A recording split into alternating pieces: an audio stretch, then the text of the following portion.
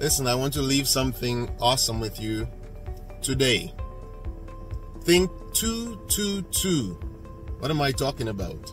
2 Timothy 2 verse 22 says something so amazing. Check out the Passion Translation. It says, whatever builds your faith and deepens your love, make this your holy pursuit, like your life's passion. Whatever builds your faith and deepens your love.